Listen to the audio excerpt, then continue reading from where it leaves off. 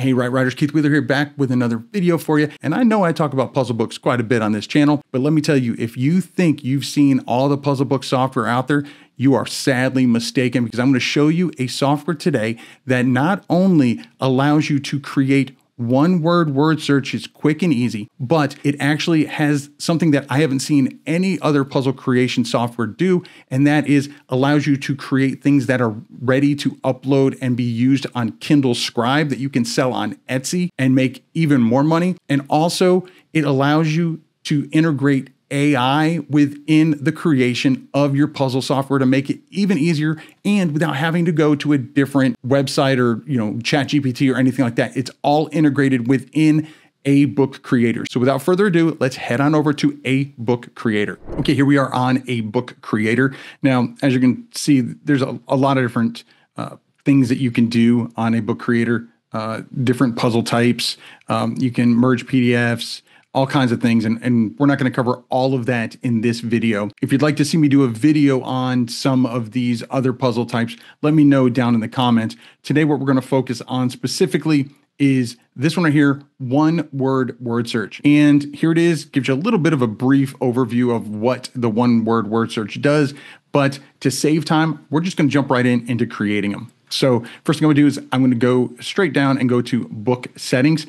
I'm going to set up a book for the average size book. I personally like 8x10s. You can do a custom trim size. I will tell you, one of the big things when it comes to a book creator site is you can click on this button and it allows you to create a file that can be used for Kindle Scribe. So you can sell this on Etsy. They sell really hot on Etsy.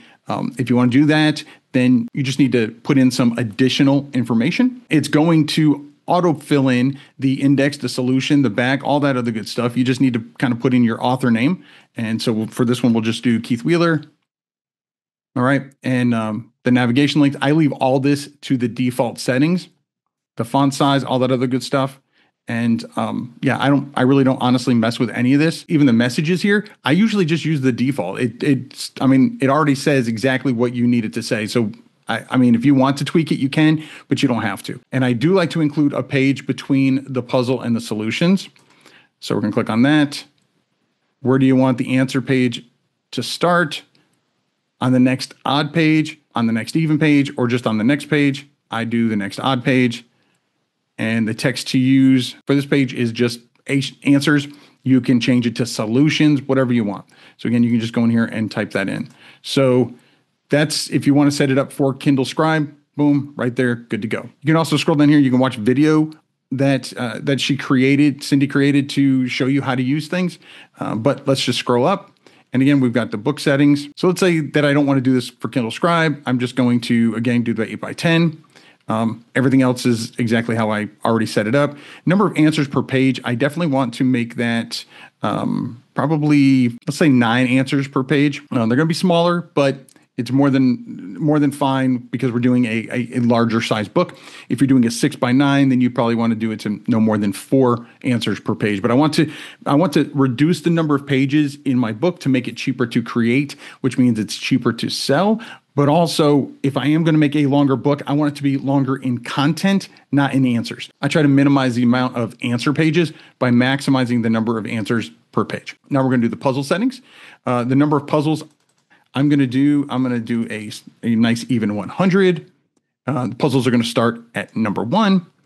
You might want to change this if you're going to combine, if you do a variety puzzle and you're going to combine different types of puzzles, then you can change what it's going to start at. The number of letters across, number of letters down, what directions are allowed. So depending on how complex you want to make it, you can deselect. It defaults to everything being selected. You can always go in and deselect them, especially if you're doing for like children and things like that. Then if it's for kids, you may only want to do left to right, and you only want to do up to down. So again, making it as simple as you can. No box around the puzzles. I like boxes, so I'm leaving that. How do you want to enter the number of times? So this is the number of times that the word is going to occur within that particular puzzle. So do you want it to be the same value for all puzzles? So is it always going to be the word that you're creating is always going to be in there one time per puzzle? Or is it going to be a value for each puzzle? Is it going to differ, or is it going to be a range? I personally like to do a range. So I'm going to do a range, and I want it to be a range from 1 to 5 times. How big do you want the puzzle to be compared to the page? And that's going to let it, that way you know how much of the page is going to be the puzzle compared to any other images you're going to put in there. So you definitely don't want it to be 100% because you want to add other things, title, that kind of stuff. So I just leave it the default 85%. So again, for the range, you can go in here and you can change it for the same value. So it's always going to be, the word might show up 2 times, 4 times, whatever you want it to be, only 1 time. You can make it so I have to input a different number for each puzzle. So puzzle 1, it might show up 2 times. Puzzle 3, it might show up 7 times. If you want to do it that way, again, I like to either do, if it's for kids or an easy one, I try to, just do all values. All puzzles are going to have it the same number of times. Personally, I like the ranges. So again, I'm going to do my range 1 to 5. All right, now it's time to put in the words. So we're going to go to the title. So the title, either no title, we can have different titles, or we can just have the title and then the number of the puzzle. The title right here is one word word search. All right, so let's say that my one word word search puzzle book is all going to be about dogs. Okay, so I want it to be unique. So I'm going to say find the dog word search. Puzzle title is going to say find the dog word search 1, find the dog word search 2, etc. Changing the font size. Again, I usually leave all of this at the defaults. Whether you want the puzzles to be in all uppercase or all lowercase. I usually do all uppercase. Again, you can change the font type. You can set the font for the answer pages, the space between the puzzles and the word list. Again, I leave all of this as default. Now it's time to enter the word list. So you can make it super difficult by not entering a word. So they'll literally have to go through the puzzle and find the word. So they're just looking for a word that has to do with a dog at that point. You can make it super difficult by not telling them what they're looking for. That would be, to me, the most difficult version of this type of puzzle. So I'm not going to do that. I am going to select the word, and you can either enter in your words right here. So let's say I want, if mine is about dogs, I might want different dog breeds.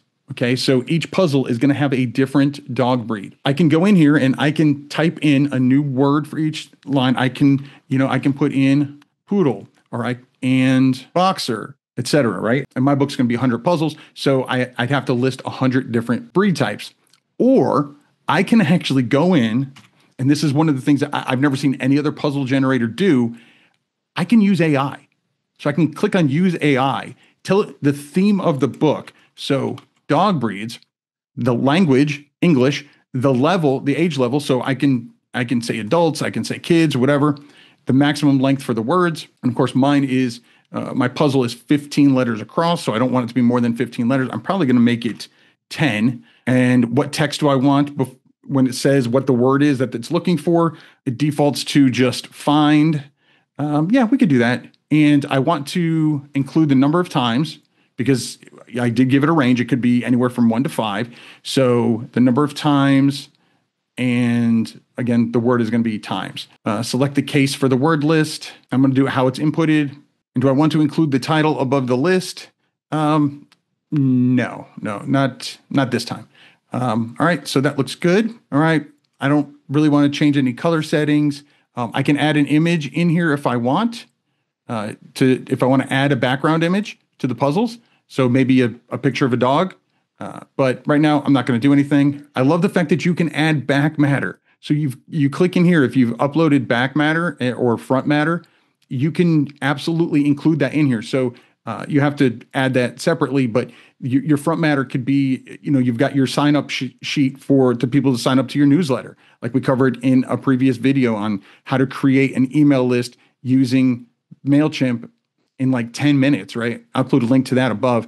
And or you can add back matter. So you want to list all the other books in your series or all the other books under this brand. You can do that. Again, it's all included in the file that you create. So you don't have to put things together in, I Love PDF or any of that other softwares like that. All right, so I'm just going to refresh the preview and let's see what we got. So here we are. So here's our puzzle, right? one word search preview. Okay, so as you can see, right now it's at 50%. We're going to up it a little bit so you can see a little better. All right, let's move this over. All right, so find the dog word search 1. So this is puzzle 1, right? Find beagle 1 time. And make it a little bit smaller so I can still see it. And then I can just go over here and I can look at the answers, refresh that. And so this one, the puzzle 1 had it 1 time, puzzle 2 had it 3 times, puzzle 3 had it 4 times, it looks like. So let's go back to the puzzle. Again, this is it generated. I can go in and I can refresh it again. I can download the preview, or I can download this as a PDF. So if I like the settings that I've done, and I want to do it consistently, I want consistency for my brand, maybe the coloring and things like that, I can actually scroll down here and go to save and load settings. And I can set these, I can give this settings that I've set up right now. So this could be my dog brand puzzle books. And that could be my setting, and I can save this as a setting. So that way, anytime I do another dog breed book, puzzle book, whether it's a Sudoku or whatever, under the same brand name, the settings are already there. The color settings, the font size, the font type, all that other thing. The changes to how many answers per solution page. All of that will already be set. So I don't have to go in and recreate it every single time. These are things that if you've watched my channel at all, you've seen me use a lot of puzzle software, but there's so many things in this one that I've not seen before. All right, so if I just want to download this as a PDF, and again, it's saying since I'm using AI, it does take a little bit of time because it's got to create the breed names, find the breed names within the number of letters I said, which is 10 letters or less.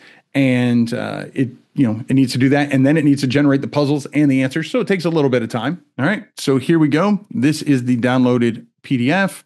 As you can see, it's 8x10 word search. So find the dog word search 1. Now, if I was really going to publish this as a book, I probably would change this to something a little bit catchier. But again, so the first one is Labrador 1 time, Beagle 1 time, Poodle 3 times, etc. And then if I go all the way to the bottom, you'll see I've got the puzzles. And again, I would not include the name up here because I use such a long name, it kind of all jumbles together. But again, this was all these breeds and everything was all done using AI. And so it's just amazing what you can do with in just a few minutes using this word search generator through ABookCreator.